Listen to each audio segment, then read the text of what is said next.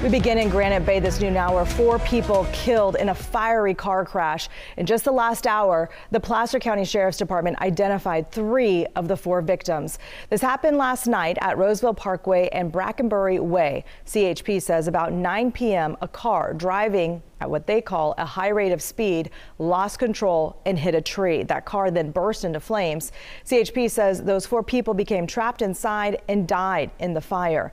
The Placer County Sheriff's Office identified the 3 passengers as 65-year-old Patrick Gaynor, 53-year-old Paul Hammock, and 45-year-old Karen Panu. The driver's identity has not been released. Why the crash happened and whether alcohol was a factor is still under investigation.